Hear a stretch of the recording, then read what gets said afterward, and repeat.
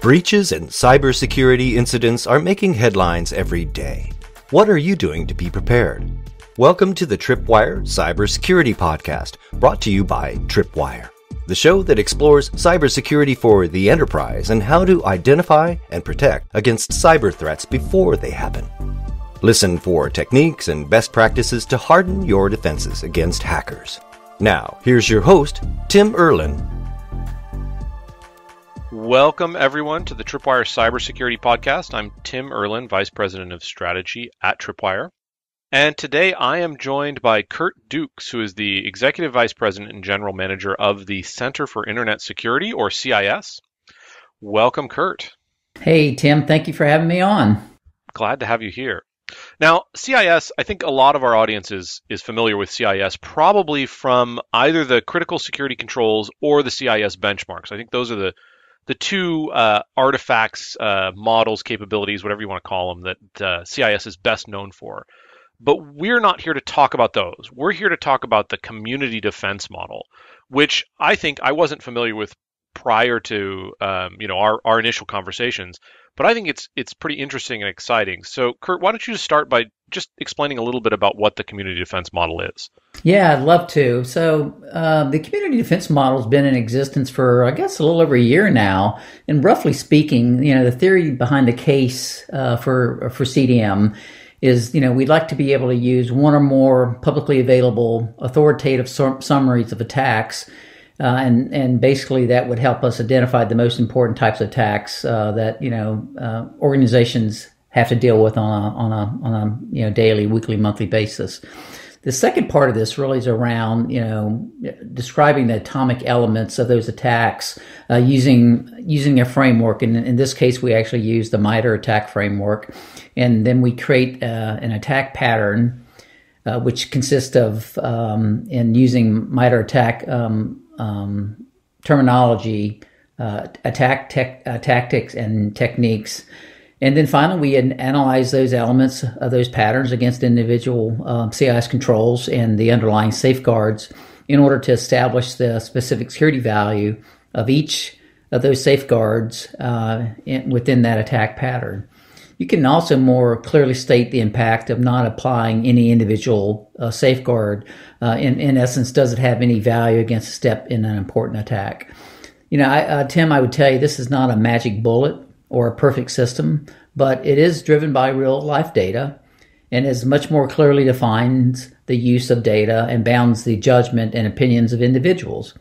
It also helps us move from a model where every company needs to read these reports separately to a sort of central shared labor of translation from attacks to action. And the Center for Internet Security does that on behalf of the community. So one of the things I always liked about the critical security controls and the underlying safeguards is that I always felt like they were based in sort of real world data from their initial introduction. That was sort of the major advantage. How does the community defense model differ from how the security controls themselves are generated and defined and prioritized? Yeah, that's a great question. So historically, the critical security controls, we would get together within a community, and each community member, brought, their stories of cyber threats, based on the data they had available to them, and that kind of helped us form the critical security controls. And so, what we wanted to do, as we noticed, many organizations were creating annual threat summaries, right? So we have the Verizon data breach report. We have IBM's X-Force, and so what we found was that by having that type of data available to us now, we could actually take that data and synthesize it into what would we call the top 5 attack types, and then from there be able to measure how the controls actually, the effectiveness of the controls. So earlier in sort of the genesis of CIS, it was more of like a set of controls based on the expertise of industry practitioners. It's got to be pretty satisfying to see the data now that we have these sources of data the data really, prove out the conclusions that CIS had come to with which controls were most important to start with. It feels like an important connection to make and an important justification for the work that CIS has kind of done all along around the controls. Yeah, that's exactly right. I mean, and so we're actually backing up our choices for actions that we want organizations to take to protect themselves from cyber attack with actual data now. Before, like I said, it was the community that was kind of bringing that forth, but now we can now cite data sources, and that's what we've done within the community defense model. So it's very satisfying. I mean, and we make that very open and transparent. Everyone can see what data sources we're using and what recommendations we're making based off the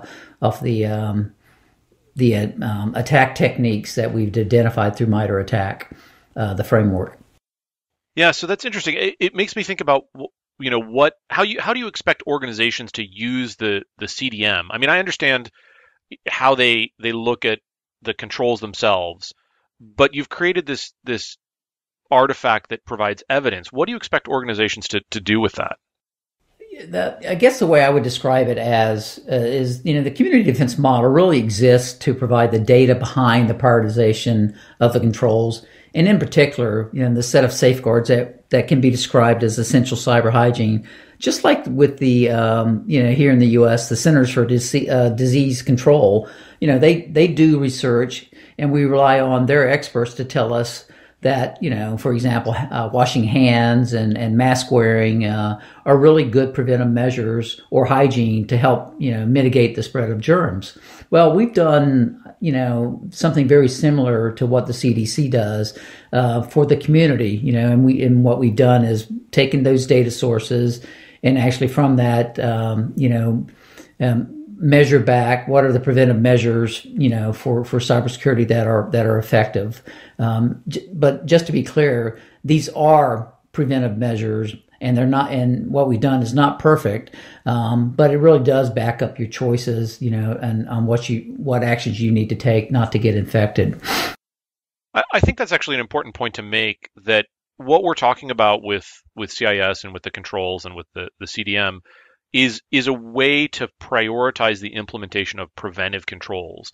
There's a lot of conversation in the industry today about detective controls, and I think for folks who've been in the industry for a long time and seen this pendulum swing back and forth a couple of times, it does happen that for a period of time we'll be focused on prevention, and then people will get disenchanted with preventing successful attacks, and they'll move to detecting them, and then it might swing back the other way. But this idea that which I've seen communicated in a couple of different ways lately, that somehow prevention is a hopeless cause, that you can't effectively prevent control, so you have to focus on detection and response. It seems like the CDM and the evidence it provides really gives data to reject that premise that prevention is a hopeless cause.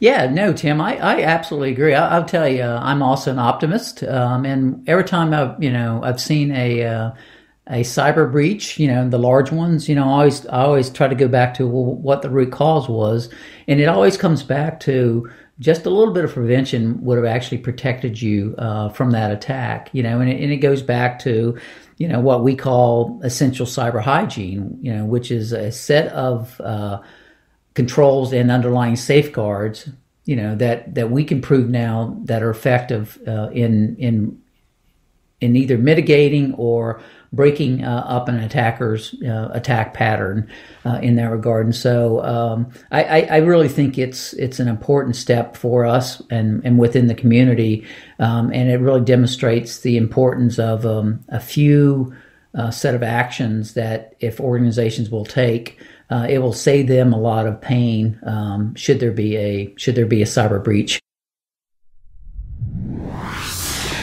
You are listening to the Tripwire Cybersecurity Podcast. Thousands of organizations rely on Tripwire to serve as the core of their cybersecurity programs. Why? Because we detect suspicious activity before it becomes breach. Our systems work on-site and in the cloud to find, monitor, and minimize a wide range of threats.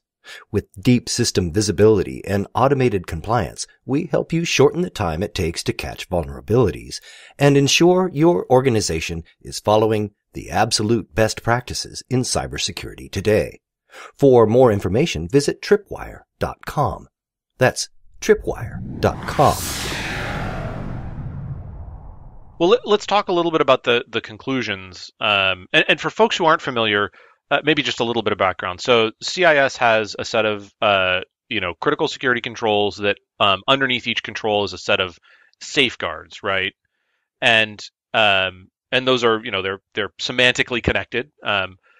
But what the CDM did was look at the mapping of, if I understand correctly, the mapping of safeguards to attack techniques in the MITRE attack framework. And so then the result is that the CDM points out the safeguards that are most effective for addressing those attack techniques. And what were some of the conclusions that are most interesting or most valuable for organizations out of that work?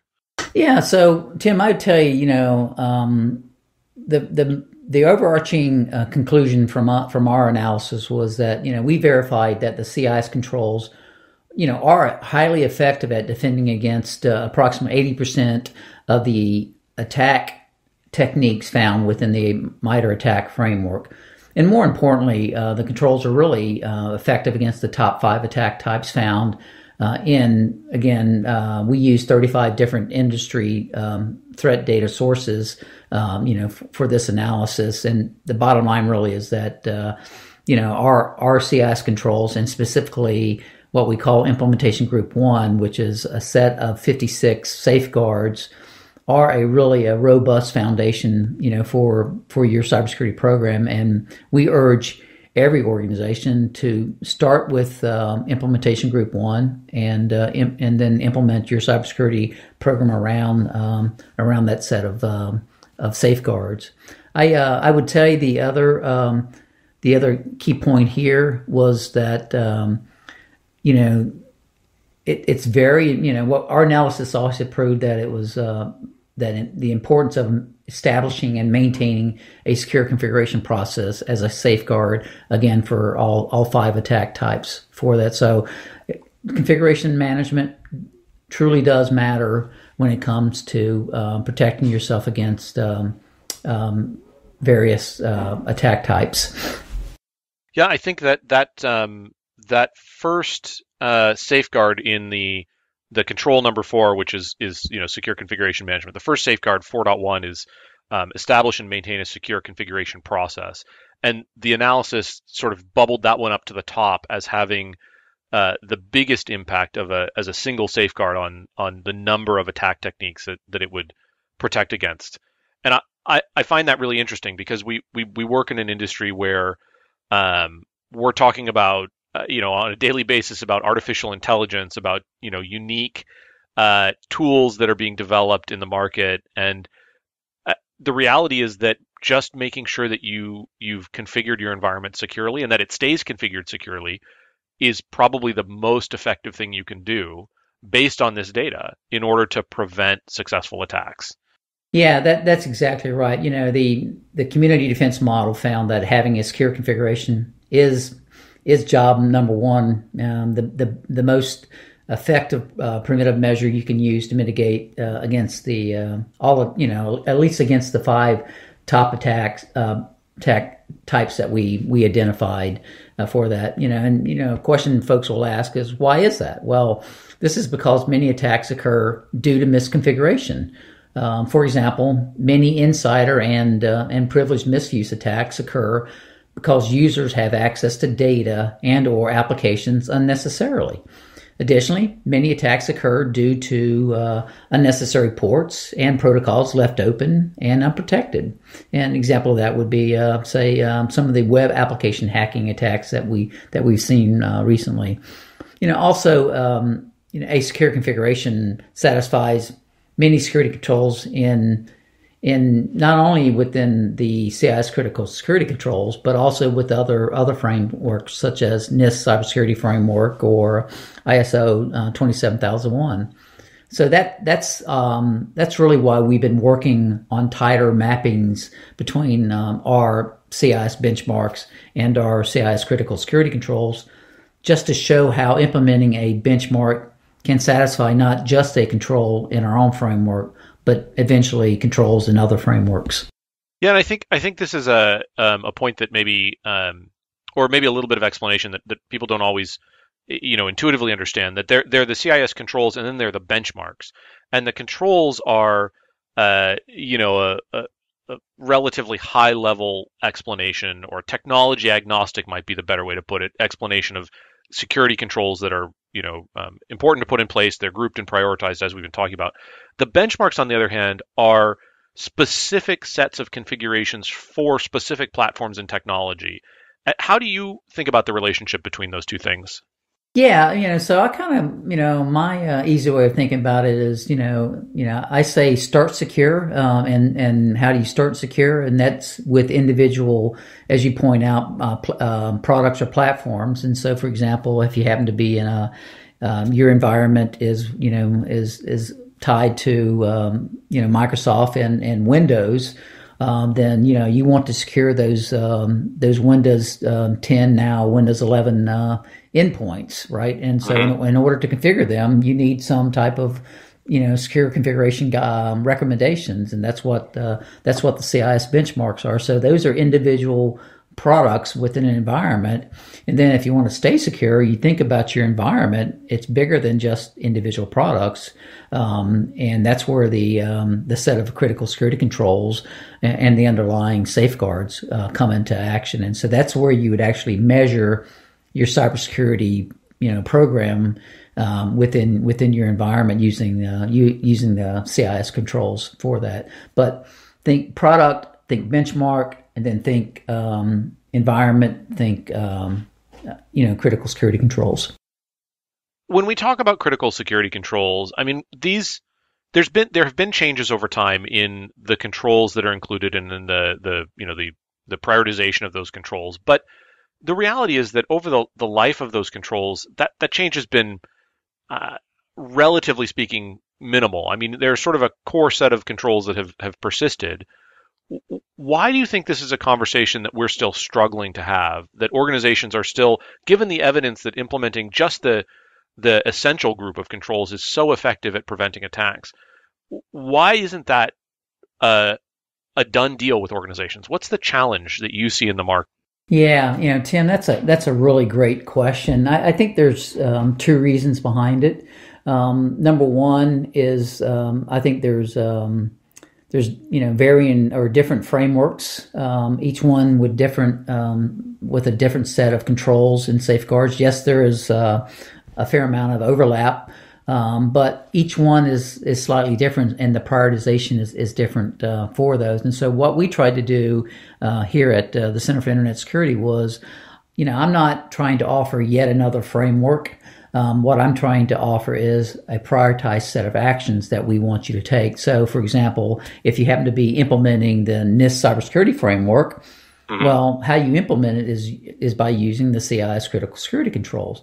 So that's really point one. I think there's just a bit of there's too many frameworks available, and so you're giving the users too many options in some sense. I think the more critical answer or point to make is around which are our first three controls, and those are inventory of assets, inventory of software, and data protection. Fundamentally, that is the foundation for everything that we do in security. If you don't know your environment, I don't know how you protect your environment. And so that's why we have as our top three controls, hardware inventory, software inventory, and now inventory or data protection. And that was a sea change for us with version 8 of the critical security controls. We moved data protection up to control number 3 because it just made sense to us. We're tracking hardware, we're tracking software. Well, by God, we ought to kind of know where our sensitive data is located within our enterprise and do an effective job of protecting that. But what we find is a number of organizations will tell us that creating and maintaining an inventory for hardware, software, and now data is difficult for them. And so I think that's where organizations struggle. What I would tell you is there has to be processes in place for any enterprise, and for that enterprise, how you acquire assets and how you acquire software, you have to build processes for that, where you maintain your software and where you maintain your data. And that's critically important today, Tim, because largely we're a remote workforce. The pandemic kind of drove us in that direction, although we were moving in that direction to begin with. And where that data is actually maintained now, I would urge folks to maybe centralize it within a cloud environment, so that wherever you happen to be in the world, that you can access it from one single location. But it's the various frameworks, and then I think just around the first three controls has been what's been difficult for organizations to start. Now, the final thing I'll say is that we made a huge change with version 7.1 of the controls, and it's now also within version 8, and that was by breaking up our 20 controls and our 171 safeguards that were part of version 7.1. We broke them into 3 groups. And, we call them implementation groups. And we strongly believe that implementation group 1 should be the basis for what we call essential cyber hygiene.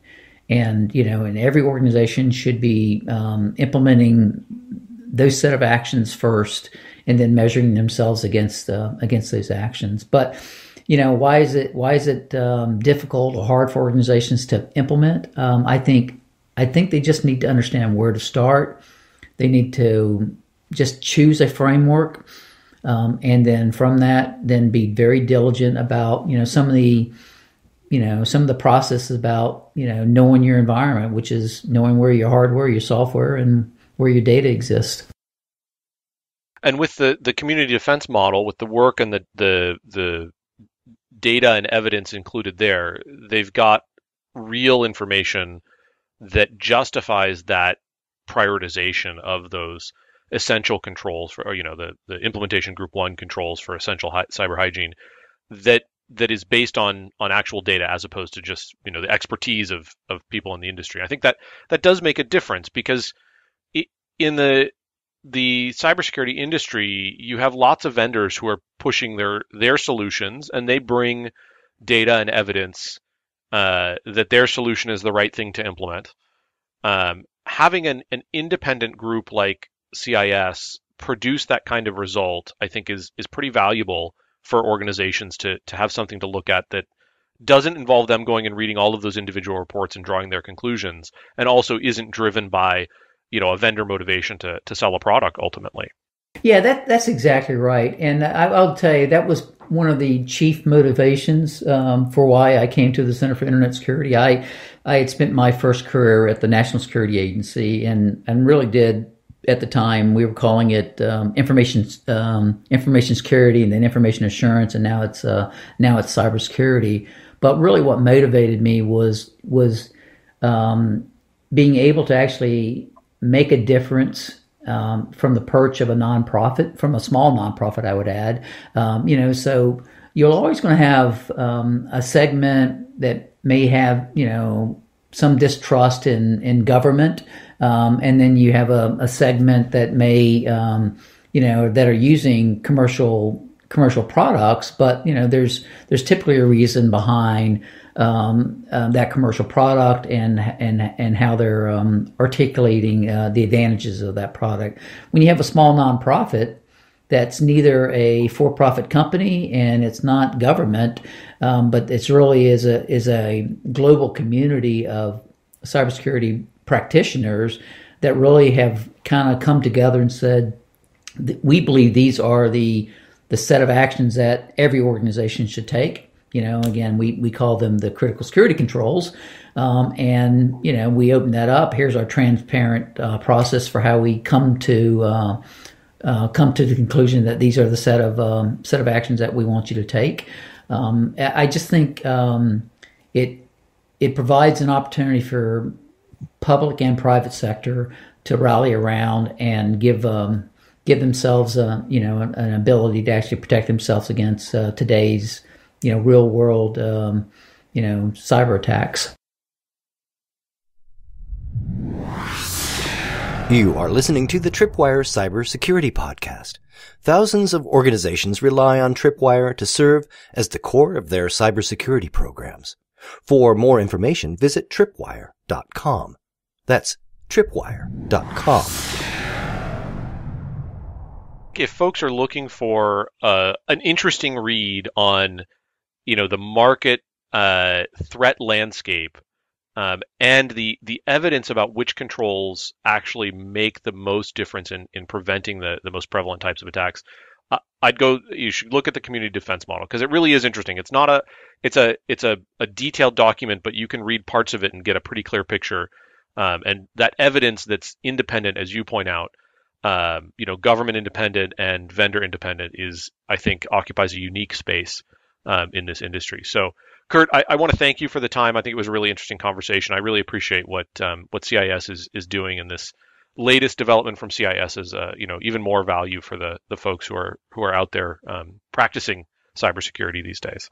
Well, Tim, first, thank you for having me on the podcast. I got to tell you, it's a little bit of out of body experience for me. I mean, I'd spent my career at the National Security Agency, where you really didn't want to talk publicly about anything. But for you to have me on, and for you to identify the community defense model is an important contribution to the global cybersecurity community is really important. And secondly, I would also be remiss if I didn't point out that Tripwire, that sponsors this podcast, they are also they contribute mightily into our community, and we support we appreciate what they do for a small nonprofit. Thank you so much, Curt. And thank you to everyone who listened. I hope it was as interesting for you as it was to me, and that you'll tune in for the next episode of the Tripwire Cybersecurity Podcast. You have been listening to the Tripwire Cybersecurity Podcast. Join us next time as we explore stories of people protecting people and techniques and best practices to harden your defenses against hackers. We'll talk to you next time on the Tripwire Cybersecurity Podcast.